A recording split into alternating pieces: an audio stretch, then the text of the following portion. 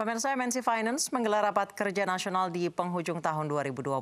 Selain melakukan evaluasi kinerja dalam Rakernas ini juga membahas pencapaian target pembiayaan di tahun 2021 mendatang.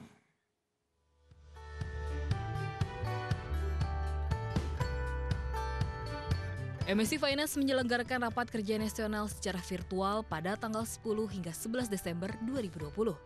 Rakernas yang dihadiri oleh segenap jajaran direksi dan karyawan head office ini juga diikuti oleh 45 kantor cabang yang tersebar di seluruh Indonesia.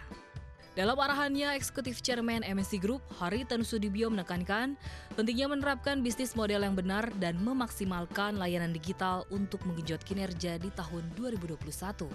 Strategi ini diyakini dapat menjangkau pasar yang lebih luas dengan biaya efisien jika teori marketing 5P mampu diterapkan oleh MNC Finance.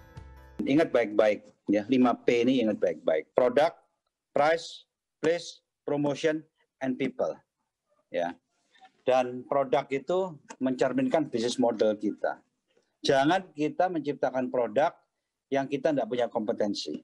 Jangan kita masuk ke produk yang sudah sangat di red ocean, yang very kompetitif. Ya. Jangan kita masuk ke produk yang sudah sunset. 3 hal ini harus dihindari. Ya. Rakernas MNC Finance 2021 diharapkan dapat menjadi sarana untuk menyatukan visi antar departemen dan cabang yang ada di seluruh Indonesia, sehingga dapat bersama-sama maju dan tumbuh untuk mencapai tujuan perusahaan.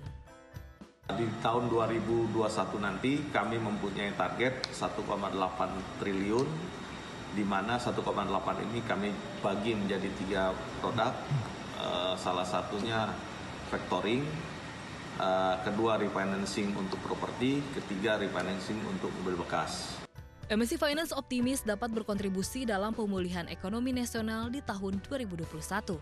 Masyarakat yang membutuhkan pembiayaan bisa menggunakan 3 produk pembiayaan multiguna dari MNC Finance. Di antaranya MNC Express, rumah bersertifikat, dan anjak piutang, dengan total mencapai 1,8 triliun rupiah. Tim Liputan iNews melaporkan.